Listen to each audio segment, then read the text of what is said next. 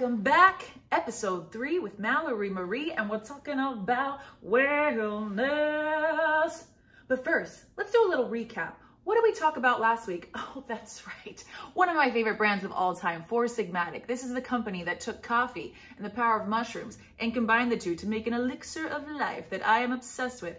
But you know what the coolest part about last week was? It was what you guys did with the information. Over the last 7 days, I have been receiving so many messages, so many pictures of you guys buying it, trying it, trialing it, and loving it. And that right there, oh, is enough to make a girl cry, because that is why I created this channel. If you've tried it, guys, thank you for your messages. Thank you for those pictures. I can't tell you how much it warms my heart and it makes me feel like I'm doing the right thing. So on to week 3. What are we gonna talk about? Week 1, we dabbled in mindset. Week 2, we talked a little bit more about nutrition. Week 3, I'm gonna take you guys into the land of fitness. I want to see if you guys can guess it by me describing the environment that you walk into when you decide to take this class. So picture this. You're walking into a room and then poof, there's a wall of 105 degrees. And then you're walking to your spot in class and 40% humidity. And then as you make your way to your spot in class, that's when they start to ask you to move. Sounds pleasant, doesn't it? Can you guess what it is? Now, before we get into the thick of it and talk all things hot yoga, I want to actually just bring it back to the basics, just in case you haven't even gone to a regular yoga class. Now, a yoga class is essentially you walk into a room, you get onto your mat, which is like your own zone, right? Like your space. And then you're asked to go through approximately around 26 poses. Now, depending on which class you go to, it might be less, it might be more. You might be asking, Mal, poses? We posing? What kind of poses am I asked to do? It's yoga poses, and each pose actually has a different benefit for your body. 3 of the poses that I would say are most popular that you're gonna hear in probably any class are downward dog, warrior 2, and oh God, my favorite, shavasana. Say it with me, shavasana. It's kind of like chaga, but it's shavasana, right? It's a good one. Now, here's what they look like. I could try to explain it to you, but I'll just show you. This might be a little awkward, but you'll get the picture on what these kind of poses are. So the first one is warrior 2. You're gonna hear this one a lot in any class. We're just gonna make this work, okay? So warrior 2, think of it as kind of like a lunge, right? Whew. So one foot in front of the other. Now you're doing this on a mat, not on a couch. It's a lot more stabler. And oh, there goes the pillow. And then your arms go down, up like this, and then down. See that? That's not too bad.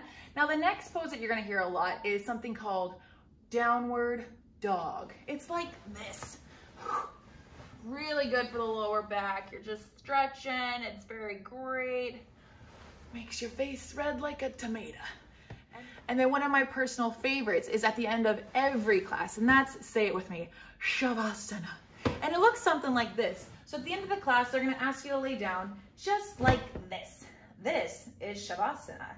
And then they'll probably say something like namaste and end the class. And you're gonna say namaste right here because I'm tired. And before we get into the meat and potatoes of hot yoga, I wanna talk to you guys about what brought me to hot yoga. Mallory, the person that hates heat, loves cold. Let me do a little storytelling for you. Back about 6 months ago, I was going ham every single day, 6, 7 times a week. Go, go, go, go, go. You'd be like, Mallory, what are you training for? To be Rambo? Like, what the heck is going on? And guess what? I was telling people, you can't slow me down. I'm not stopping. Well, you know what my body said to me? I'm gonna slow you down. I'm stopping you. Boom, torn meniscus, right knee, gone. Most people are scared of dying, drowning, clowns. I'm scared of a lack of mobility, okay? And my body literally shut down. A torn meniscus put me out of commission, and I was like, what is happening? What did I do? I went to my doctor, I talked to my physical therapist, and the hard truth is there are certain moves that I am never gonna be able to do again. Luckily, I don't need surgery, but I was at a place where I had to figure out something that I could do to maintain my fitness, to maintain my strength, but still go easy on the knees. Hence, hot yoga. So let's talk about the benefits of hot yoga. First and foremost, elephant in the room, the sweating, okay? So right off the bat, you know that you are sweating so many toxins out of your body, and you're literally drenched in sweat. So you are stimulating the largest organ in your body, which is your skin, okay? Now, on top of that, yoga and the way that you move in these yoga classes address every muscle, every bone, every ligament, because yoga practice is to really focus on functional training rather than athleticism. Some other major systems that are going to be affected in a hot yoga class is definitely your circulatory system, which is responsible for blood flow, and then also your lymphatic system.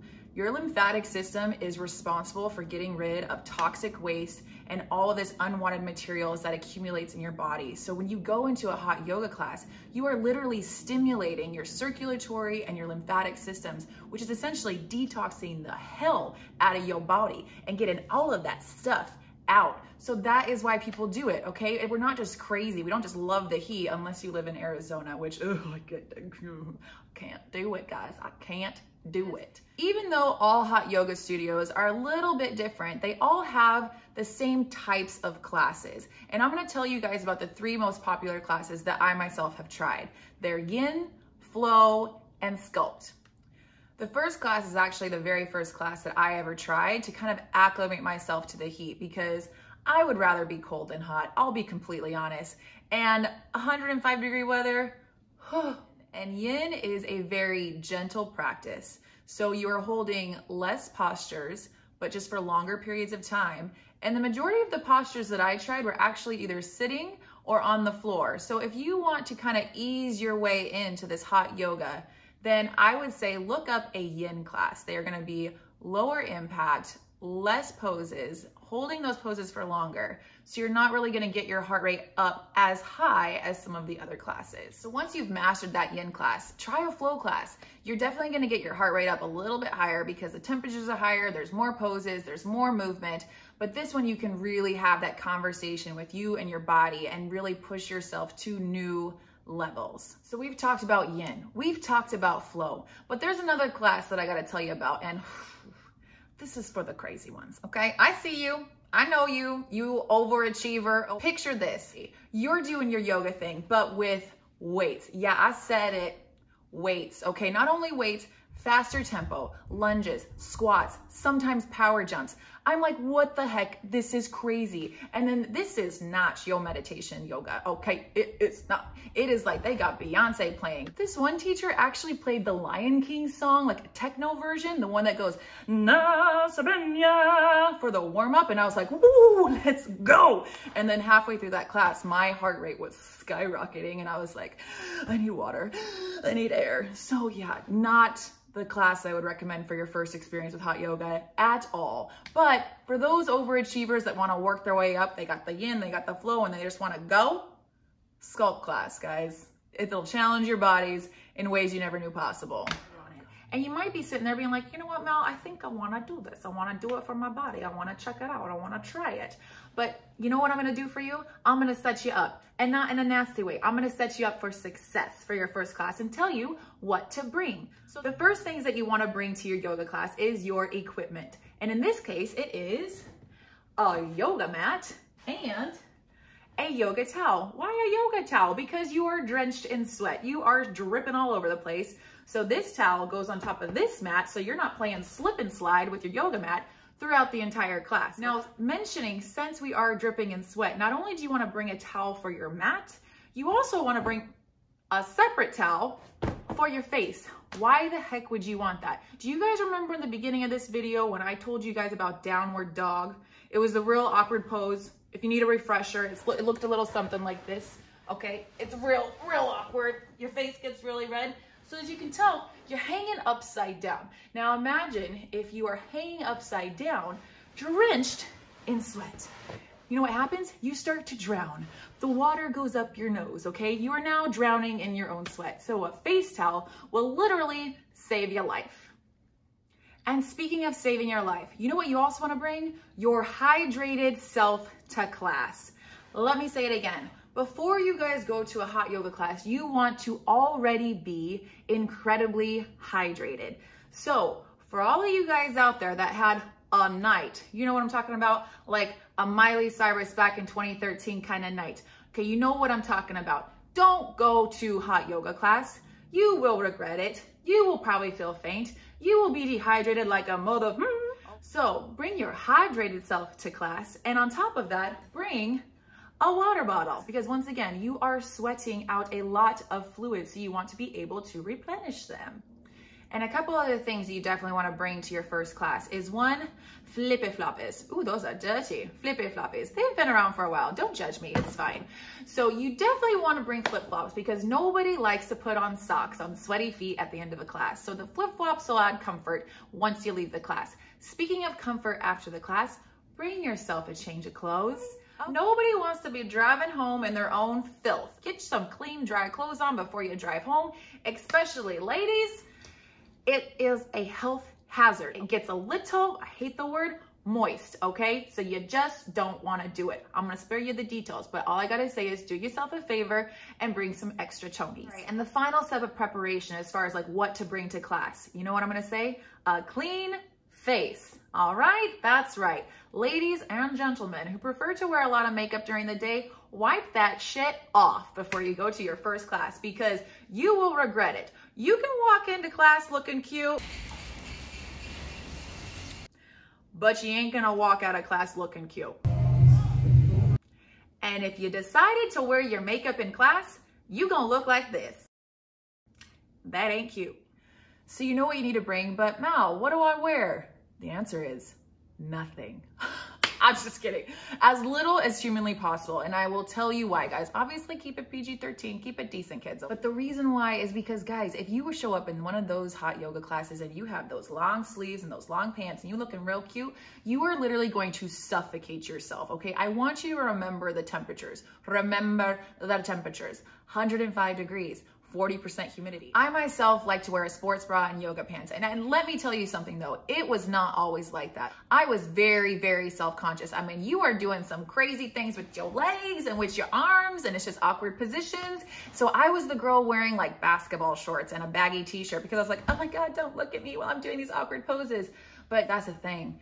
Yoga communities, there's something about them. They are some of the most supportive and confidence building communities I have ever been a part of. So wear what you need to wear to get yourself through the class because it is already going to put you in a very intense environment. You want to be as comfortable and as mobile as you possibly can. I'm going to have a soapbox moment right now. Have pride in your body now, not when you lose 10 pounds, not when you get back at your ex, not when you find the love of your life. I want you to have pride in your body now. Have pride in yourself. Did you make the decision to go to a hot yoga class? Yes. Did your body get you there? Yes. Are you doing something good for your body? Hell yeah. Then have pride. Wear what you want. Own your body now. Ooh, okay, I digress. Getting off the soapbox. Back to Funny Mal. So if you're thinking, you know what, this class, I might want to try it. Why not? The benefits are great. Let's give it a whirl. Then I'm proud of you. But one more thing I got to say, don't take yourself so seriously. Nobody gets to skip day one. And I'm going to tell you some stories about my classes and the type of characters that I get to meet. The tidal wave is actually the person who just seems to sweat more than humanly possible. Like, we're all 80% water. This person must be 100% water because they are just drenched, okay? They have literally a moat of sweat around them after the class. And you know how I know this person exists? Because it's me. That's right. I said it. I'm going to admit it. I am the sweatiest person in class. I have no idea why. Maybe I've got like hyperactive glands or something. Another thing you guys should know about these yoga classes is they ask you to match your movement with your breath. So you are flowing in cadence with your inhales and your exhales. And it's amazing because it gets you to mindfully breathe, you know, be more aware of our breath. So they'll tell you to inhale, hold it at the top, take a little sip, exhale with a sigh. And on that side, people are like, ooh, I don't want to do that. That sounds real culty. Everybody's just breathing. And it just sounds really weird. But I'm telling you, just go for it, okay? Let it out. Breathe. And you want to know why I say that? Because there will always be somebody that breathes louder than you. And this is the breather, okay? The instructor will be like, breathe in. They're like, violently. Like, how is there still oxygen left in this room? And then at the end, when they're like, exhale with a sigh, instead of a sigh, this person actually lets out an opera.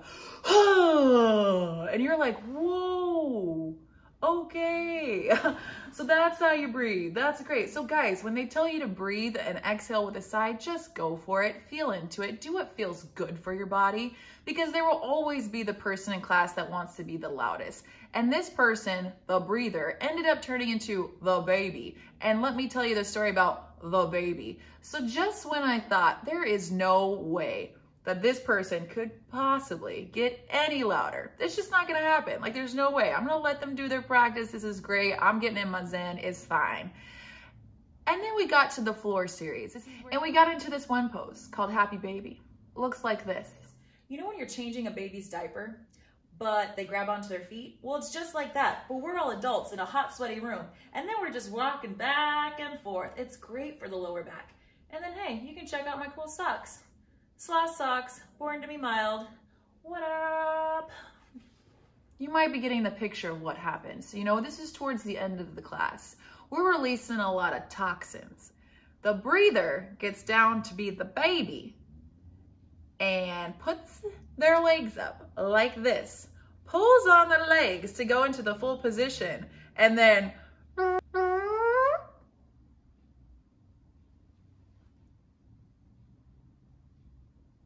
I say, sir, did you just pass gas? And that is a competition I am not gonna go into, but the moral of the story, guys, is don't take yourself so seriously.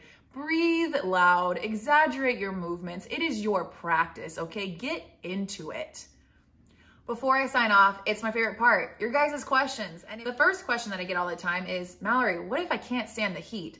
Because I get it. It's 105 degrees at 40% humidity. It's uncomfortable. But one thing that you can always remember throughout the entire class, they do ask you to stay in the room for the entire 45 minutes, 90 minutes, 60 minutes, whatever class you signed up for. They do ask you to stay in it, because going in and out of the class will shock your system and do more damage than good. But what you can always do is revert to laying on your mat. If you get dizzy, sit down. If you get faint, lay down. You know, if your first class is just you taking like a power nap for like 60 minutes because you were just acclimating to this heat, do it. Do what your body tells you to do. Do not push yourself too crazy in these classes, because it's already putting you in such an intense environment. The other question that kept coming up on my Instagram conversations was more of a concern. I'm not flexible enough. I don't have enough balance. I can't do yoga. Can we remember why Mallory started going to hot yoga in the first place this year? It's because she was injured, because I was doing all of the weights and none of the recovery. So my body was literally so tightly wound and stiff and not flexible. And that is the beautiful thing about yoga. Yoga meets you where your body is right now. Okay. So don't compare yourself to Sally next door to you, who's been doing this for 15 years, okay? She's doing her own practice. You are there for you. You are there for your body. So with that being said, Mal, who should do it? Who should take this class? My opinion, everybody, okay? Yeah, you and definitely you, because I believe that everybody can benefit from a yoga class, especially when it's a hot yoga class. But don't just take my word for it. I'm gonna introduce you to one of my favorite instructors with Core Power Yoga, and I want you to hear what she says about her experience with hot yoga and the benefits that she believes everybody can get. Me too. Oh God, this is gross. Okay, hey guys, what's up? So it's me, Mallory, and I just finished Bree's hot yoga class. This is Bree, and she's gonna tell you why she thinks that you should do hot yoga. Well, for me, I like to practice hot yoga because it offers a mental challenge, it stimulates your blood flow, it kind of gets everything moving, and just brings awareness to your body when you slow down and you find that breath, that rhythm, that ease, and just creates that nice mind-body connection so that you can feel good in your day. Yeah. Absolutely. And I'm going to start to stand further away from her because I smell disgusting. Me too. It's okay. Yeah. But yeah, guys, here first. Try it out. Core Power Yoga. You'll love it. You now know a little bit more about hot yoga. You now know about what the class is, what the benefits are, what to wear, what to bring, the 3 types of the most popular classes out there, as well as some of the characters that you just might meet on your day 1, including the tidal wave, aka me, the sweatiest person in class and proud of it. On a more serious note, guys, get out there, okay? Be brave, be bold, try something new for yourself, okay? And when you do, and I didn't say if, I said when you try your first hot yoga class, send me a message. I wanna hear all about it. I wanna hear about all the times that you stumbled. I wanna hear about all the times that you lost track about what was going on in class. I wanna hear about the funniest stories and maybe some funny characters that you guys got to see, because guess what? That's the beautiful thing about having your day 1 at trying something new, is you get to be a beginner again, and it's only gonna get better after that. So get out in the world, continue to love yourself a little bit more, continue to work on yourself a little bit more, and I'll see you next week for episode 4.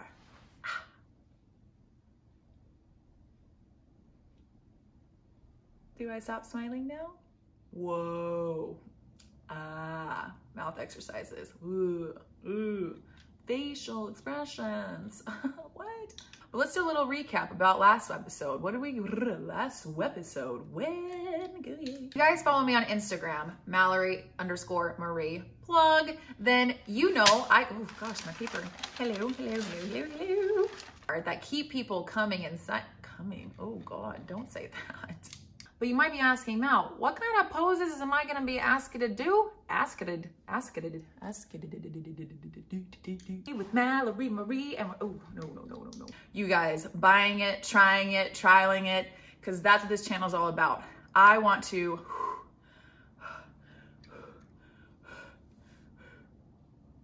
what's going on? So yeah, flow classes are gonna be more postures. Hello, paperwork. Don't be so loud. Whoa, hello. That's a lot. Hey guys, welcome back. Mallory Marie. You want to bring a clean face. For all of you ladies and gentlemen that prefer to wear makeup, do not wear makeup on the way. Where did that accent come from? Whoa, awkward. I wasn't even recording. You can guess what it is. It's yoga and it's hot. Shocker. But let me just kind of... So like that. Oh my God. I was like, oh, I can't see.